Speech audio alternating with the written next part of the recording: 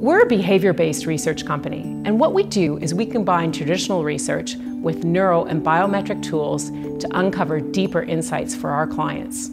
Our clients are consumer packaged goods, retailers, media, quick service restaurants, and technology firms.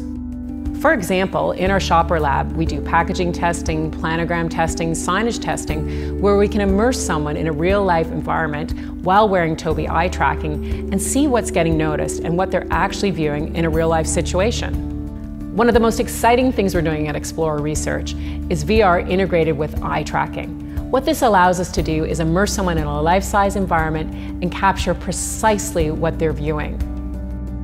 VR with Tobii eye tracking answers a few fundamental questions for our clients.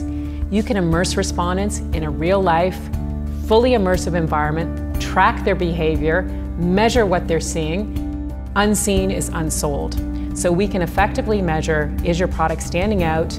Are people engaging with it? And how does it perform within the context of a real-life store and situation? Tobii has given us the insight to be able to really measure what are people viewing on a pack, what specific elements are breaking through. We actually ran a study where we wanted to compare the VR environment versus a real environment. And what we found was there was a very strong correlation between what people saw, what they purchased in the VR environment and in the real store environment.